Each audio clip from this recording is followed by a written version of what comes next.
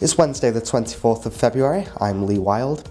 Council tax in Tameside is set to rise by the maximum increase of 4%. The announcement was made at last night's meeting. 2% of the increase is to fund adult social care, while a separate rise of 1.99%, the maximum allowed without holding a local referendum, to go towards Tameside Council, Police and Fire Services. Police have said it's thanks to support from the public that 5 criminals have been locked up.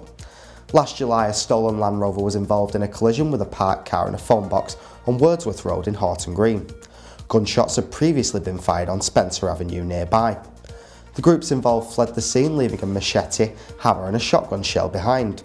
Balaclavas and latex gloves were later recovered.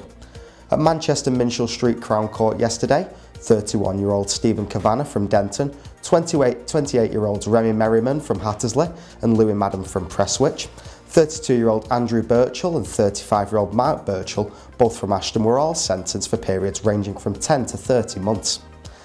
Gamesley and New Mills children's centres remain at risk unless Derbyshire County Council has a change of heart. They're all amongst the 32 county-wide that could be closed as the council struggles to save £4.3 million. Children's centres in Glossop and Hadfield will remain open. County Hall is currently asking families using the service for their view in a public consultation that runs until April the 4th.